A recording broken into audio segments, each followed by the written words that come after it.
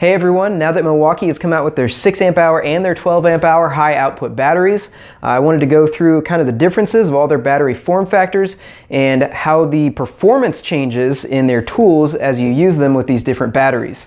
So I've got the Gen Tool Fuel 7 1/4 inch circular saw I'm going to test these with, as well as the 3-in-1 new Fuel vacuum.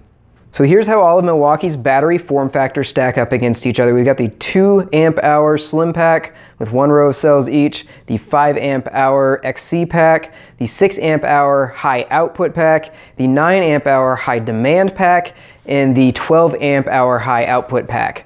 So the 6 and the 12 amp hour are using 21700 cells, which are bigger, larger, but they can output more current than the 18650 cells the other batteries are using. Weight-wise, you are paying a little bit extra for getting more power with these 3 batteries in the 5 amp hour because they are quite a bit heavier. The 5 amp hour is right around 1 pound 10 ounces. The 6 amp hour and the 9 amp hour are both right around 2 pounds 6 1/4 ounces. They're almost the same weight actually. And then the 12 amp hour high demand high output battery is a pretty hefty 3 pounds, right around 3 pounds 6 ounces. For the circular saw test, I used the Gen 2 Fuel M18 7 1/4 inch circular saw. I ripped pressure-treated 2x material lengthwise, an 8-foot section for each of these. I made several cuts beforehand with each battery, trying to push it and see how hard I could push each one before it stalled. And then the next cut I backed off just a little bit and ran it through as fast as I could without stalling. So I was pushing the saw really hard with each of these batteries. The 6 amp hour and the 12 amp hour performed the best. They were both right just over 9 seconds, and the 6 amp hour is technically a slight bit faster than the 12 amp hour, but I think that was just my variability in how hard I was pushing it. Maybe I could have pushed this one a little bit harder. From what I could tell, the 12 amp hour doesn't bog down as easily, so whenever I would almost stall it out, I feel like it was harder to stall out the 12 amp hour. It's quite possible Milwaukee designed it that way because it's got an extra set of cells that can output a little extra kick of current. I'm not sure if it was that or if it was just me feeling like it was, but that's how I perceived it. The 9 amp hour and the 5 amp hour performed a little bit closer to each other. The 9 amp hour was 11 seconds and the 5 amp hour was 14 seconds.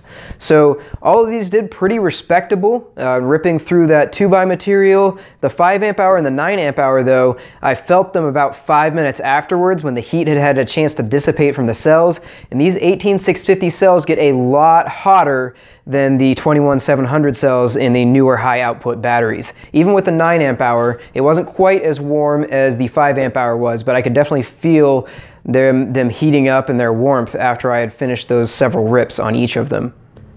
The setup I'm going to use for the static suction test is just a 5-gallon bucket full of water with a clear plastic 3/8 inch diameter tubing going up almost to the ceiling.